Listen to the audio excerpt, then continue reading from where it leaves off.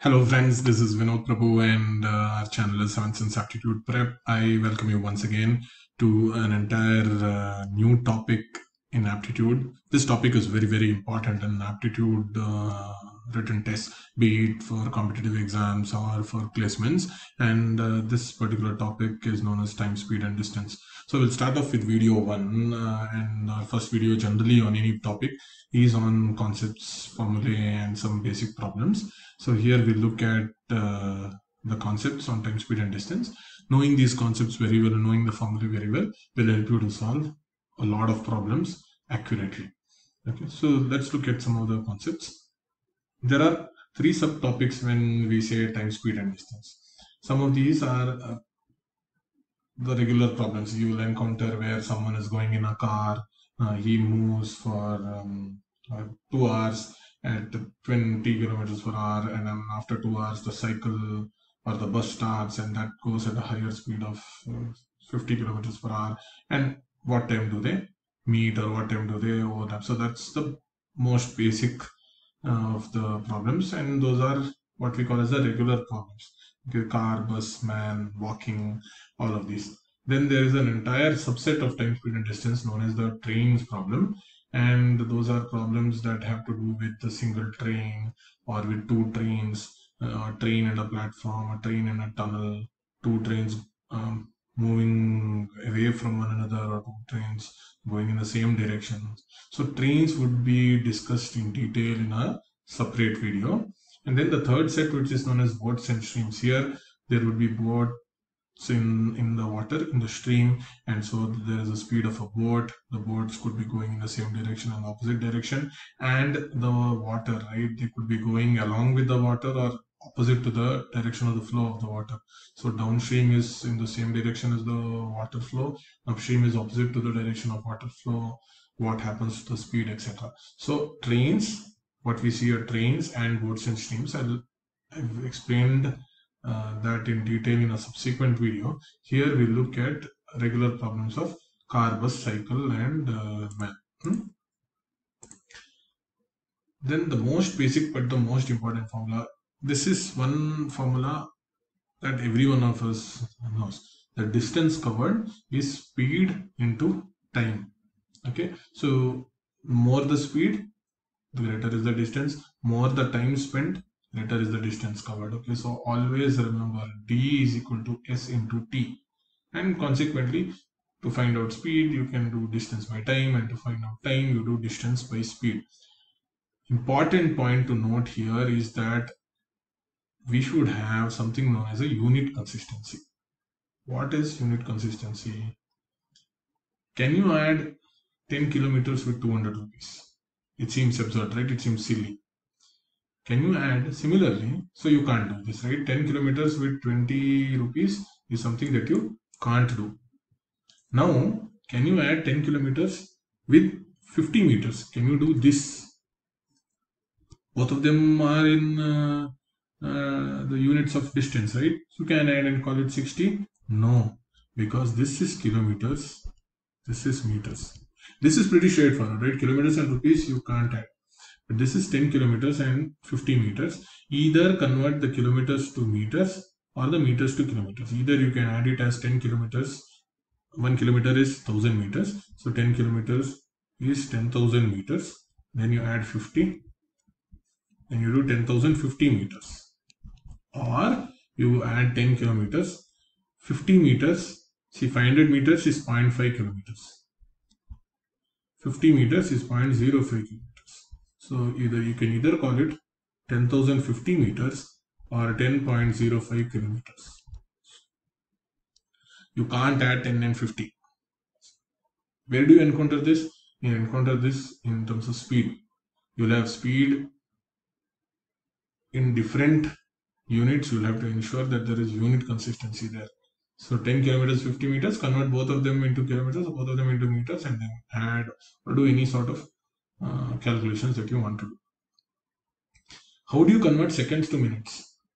Divide by 60. So what is 60 seconds, right? 60 seconds you divide by 60, you get 1, it is 1 minute. What is, similarly, what is 300 seconds? What is 300 seconds? 300 I'll divide by 60. I get it as 5 minutes. Okay, so that's straightforward. How do you convert minutes to hours? Okay, 60 minutes. How do you convert it into hour? You divide by 60, you get 1. Similarly, if you have to do 360 minutes, divided by 60, you get 6 hours. So seconds to minutes, you divide by 60, minutes to hours, you divide by 60, and the other way around, hours to minutes, you multiply by 60. 1 hour, if you have to convert it into minutes, multiply by 60. 5 hours, if you have to convert it into minutes, you multiply by 60. You get 300 minutes. And minutes to seconds, the same thing. You multiply by 60 again. 3 minutes, you get 3 into 60, 180 seconds. Okay, all of these are very basic, I know, but our first video is generally meant to be a recap, and also for some of our fellow student friends who are not very clear about the concepts. This helps all of us to be on the same page when we solve the problems. Find the number of seconds in 1 hour. So it's not minute, it's an hour. Okay, so you find out the number of seconds in 1 minute first. Number of seconds in 1 minute is 60. So 60 seconds in 1 minute. 1 hour is how many minutes? 60 minutes. So how many seconds? To get that, you do 60 into 60 is equal to 1 into x. So x is 3600. So in an hour, see, 60 seconds are there in a minute. How many seconds are there in 60 minutes is what we are seeing. So I multiply by 60. 60 into 60, 3600 seconds are there in 1 hour. Now convert 3 hours and 45 minutes into minutes. Okay, you can't add this, you can't add 3 hours plus 45 minutes. So what do? You convert this into minutes. 3 hours is 60 into 3, 180 minutes plus 45 minutes. You can add this and make it 225 minutes.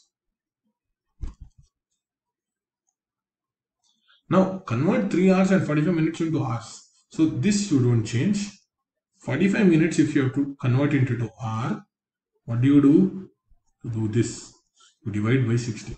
45 by 60, 15 3s, 15 4s. You can either call it, then these 3 hours are there, you add 3 hours with 3 by 4 hours. Okay, so you can either call it 3 by 4 hours.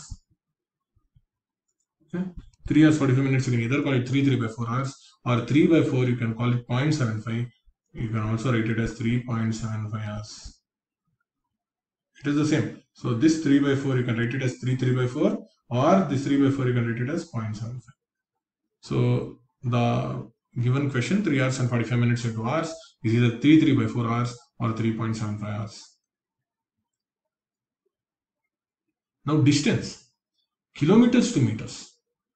Okay, so we saw the units of time and ensuring how they can be consistent.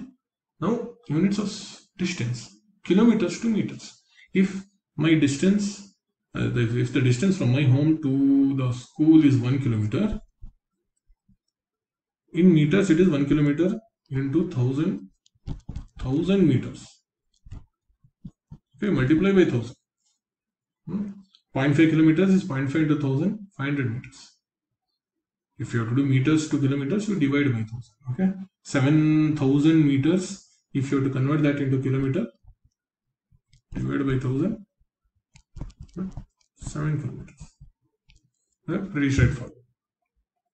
This is a key factor. Okay, kilometers per hour to meters per second. You have to remember this.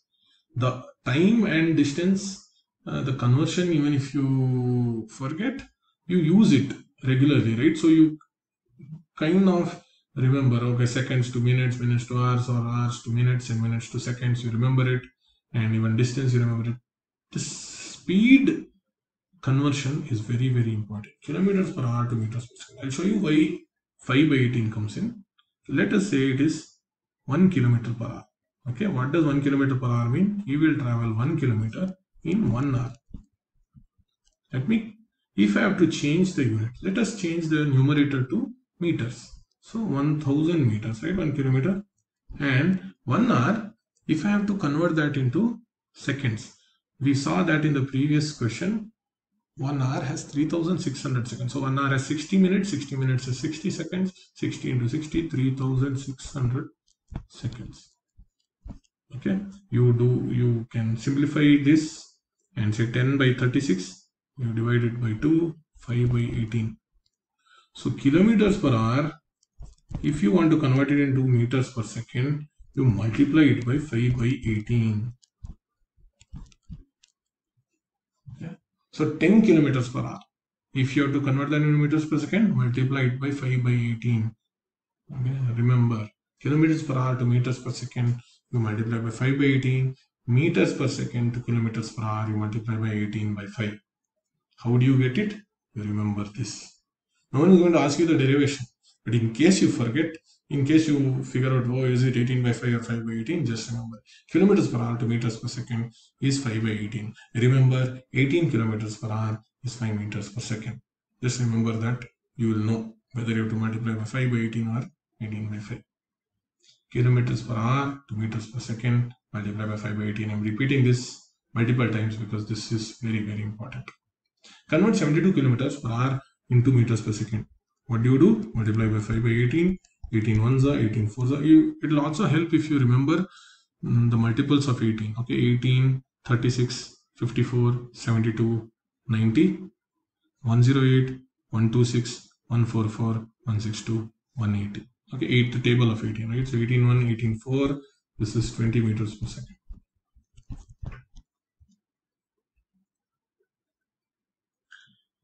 If the speed of the bus is 50 kilometers per hour, what is the distance traveled in 2 hours? Okay, so these are 3 different questions. Okay, this is A, this is B, this is C. Distance traveled in 2 hours. Okay, kilometers is in speed is in kilometers per hour, right? 50 kilometers per hour. Distance is asked in 2 hours. So in 1 hour, the bus travels 50 kilometers, right? Speed is 50 kilometers per hour means in 1 hour it's traveling 50 kilometers. So in 2 hours, what does it do?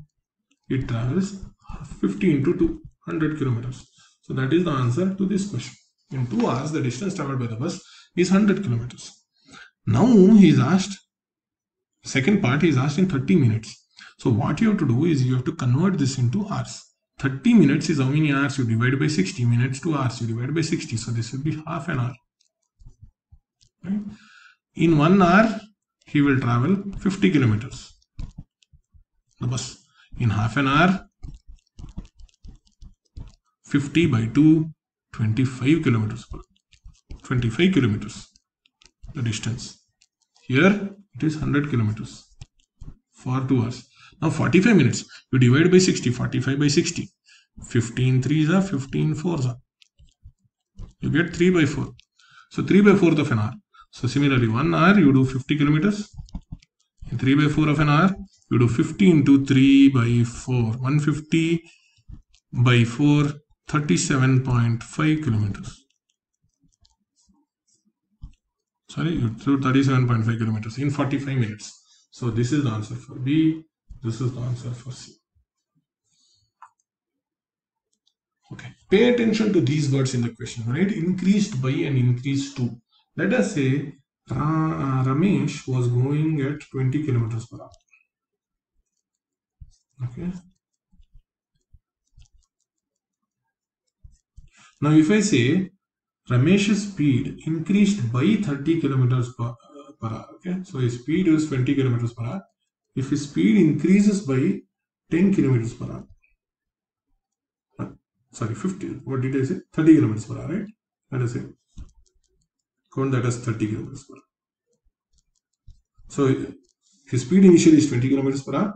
It increases by 30 kilometers per hour. It means you have to add 20 plus 30. 50 kilometers per hour. The new speed is 50 kilometers per hour.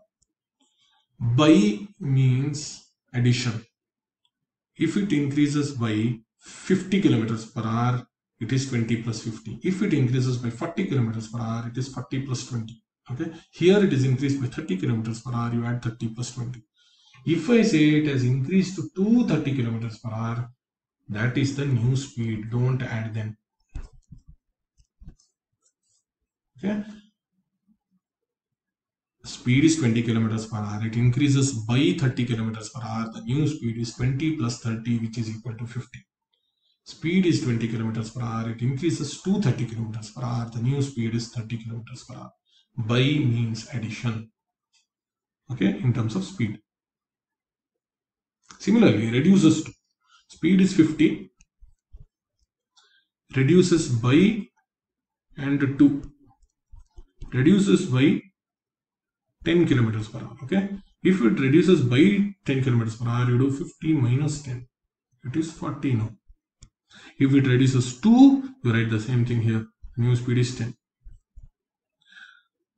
Okay, increases by you add, reduces by you subtract, increase to you write that value, reduce to you write that value. Fine.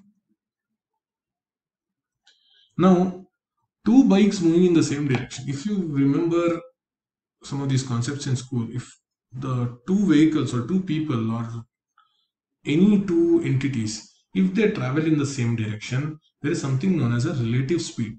So the relative speed that you have to encounter, that you have to use, is the difference of the two speeds. Okay, I will explain this with examples. You just remember that if they are traveling in the same direction, the speeds, the difference of those speeds have to be taken. But if they are moving in the same direction, the speeds have to be added. Whatever is the speed, right? One could be very fast, one could be very slow. The speeds would still have to be added. Key points, something known as relative speed. We'll encounter these problems in the subsequent slides. So here we have looked at some basic concepts, right? Some of us, when we encounter basic concepts, become very overconfident and say, oh, these are concepts that we know and how can we go wrong? We've studied this in school. But it doesn't matter. Practice. Lay a very strong foundation for your topics, and then your structure would be very strong. In any problem that is given, you'll be able to solve it. Do not focus only on the shortcuts. See, we teach shortcuts as well, but we teach the fundamentals with even more detail so that students can tackle any problem. So if you like this video, please click the thumbs up sign and subscribe to our channel. Click on the bell icon. Our channel is 7th Sense Aptitude Prep. You could go to YouTube and check our channel, all the other videos that we've uploaded. Share it with your friends. Let them know. Enter a comment so that we know what you feel about the video. And you could visit 7sensetalent.com. Look at different tests that we have on offer.